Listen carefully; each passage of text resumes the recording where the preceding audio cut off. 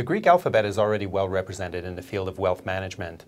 A lot of investors are already familiar with the concept of beta, which is a measure of the systematic or market-related risk incurred by a portfolio, and with alpha, which is the value that can be added through picking the right investments. Now, Morningstar researchers have taken it a step further. I'm here with Dr. Paul Kaplan, Morningstar Canada's Director of Research, who, with a colleague, David Blanchette from our Chicago head office, recently introduced a new concept called gamma. Now, Paul, why don't you start by explaining what exactly this new measure is?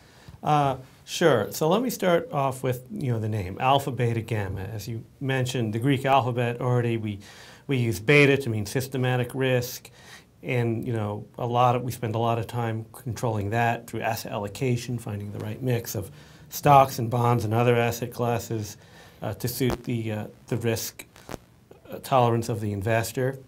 And then also alpha, which is the idea that there are superior managers out there who can outperform the asset class that they play in. So, an active equity manager is expected to produce alpha over an appropriately chosen equity benchmark. Now, both of those things are concepts or things that the investor and the advisor, ultimately cannot control. Because let's start with beta. For example, the advisor and the investor can come up with a perfectly suitable asset allocation that's just right for the investor, but then the market crashes and the equity portion goes down by a large amount. Can't control that.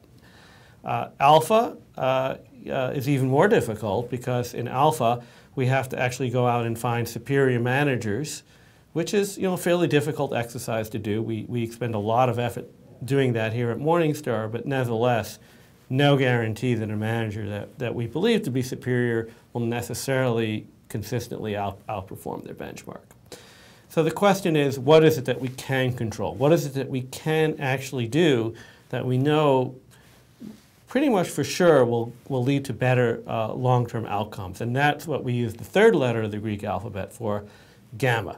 It's those things that through financial planning, we can actually pretty much count on a better outcome than had we not done good financial planning. Now, you and David Blanchette, who is head of retirement research for our Morningstar investment management division, wrote a paper on this a few months ago. And in this paper, you outline 5 factors that can be sources of gamma. Why don't you tell us what those are? Yes, and first of all, I'll start off by saying that doesn't mean there are only 5. It just means there are 5 we focused on in this paper.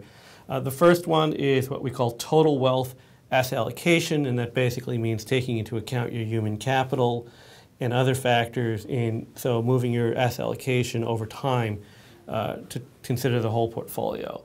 The second one we call dynamic withdrawal strategy, and that means instead of fixing the amount you're going to spend every year, let that vary year by year depending upon conditions of the market and other factors. The third one is annuity allocation. The idea here is to guarantee yourself some additional income year in, year out by using fixed payout annuities. And the fourth one is what we call asset location and withdrawal sourcing.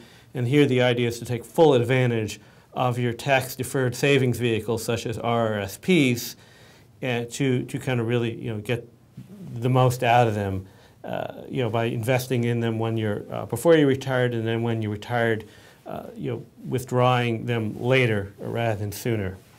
And the liability relative optimization, and here the concept is that when you retire, you're going to face a liability. That is, the money you need to spend to fund your retirement. That is going to vary with inflation, and therefore, when you're doing your asset mix, you want to pick those asset classes that are more inflation sensitive. And how much value can investors hope to add by making the right decisions in these areas? Yes, and this is largely what the paper is about, which is to try to put some sort of quantification on this so that to help the discussion between advisors and investors. And the numbers we came up with in our model is that as far as in terms of income, we come up with a number that we would say is the equivalent to adding 20 to 30% of annual retirement income. Now, I say the equivalent because I don't mean literally you're going to add 20 to 30%, but I mean in terms of of how you economically feel about the additions you can get, it's sort of like getting that additional 20 to 30%. And then we looked at it another way, which is because there is so much focus on alpha in the industry, we asked the question, to get that additional 20 to 30% in retirement income, how much alpha would you have to get through active management? And that's like 150, 200 basis point range, which even for excellent managers is still a very tall order. Thank you very much, Paul. And for more information on the study we just discussed, please click on the link right below the video player. And please note that Paul's colleague, David Blanchette, will be speaking on this topic at the Morningstar Investment Conference in Toronto on June 5th.